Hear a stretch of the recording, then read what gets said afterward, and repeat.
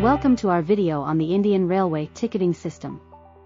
In this video, we will explain the process of how the Indian Railway ticketing system works.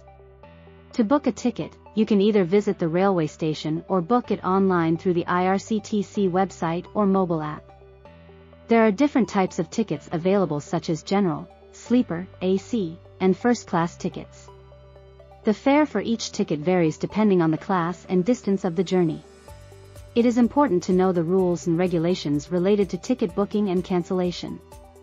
For instance, if you cancel your ticket, you may be charged a cancellation fee depending on the time of cancellation.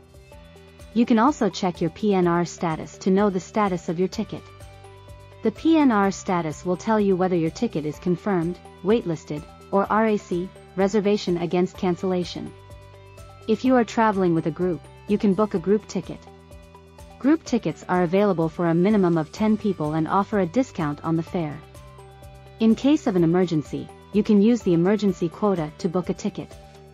The emergency quota is reserved for last-minute travel due to a family emergency or a medical emergency.